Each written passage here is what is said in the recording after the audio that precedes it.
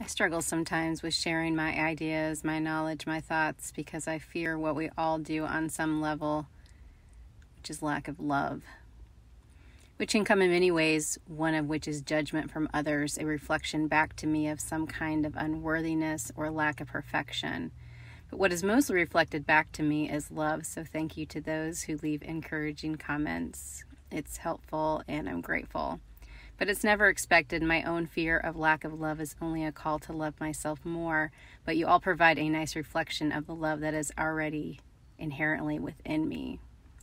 The universe needs, demands, inherently is about each of us uniquely expressing self.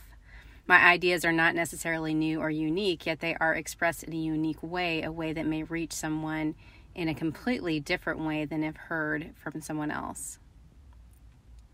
So I say this to say, don't hesitate to uniquely express yourself. Your soul is calling you to expression, whether through some art or any form of creation and service.